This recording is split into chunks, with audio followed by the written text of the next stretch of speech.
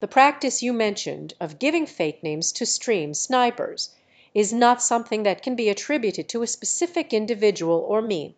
It is a strategy some streamers employ to protect themselves from unwanted disruption during their live streams.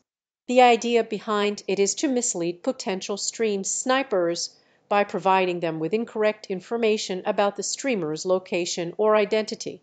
It is important to note, however, that using such strategies may not always be effective, as stream snipers can still find ways to disrupt the stream.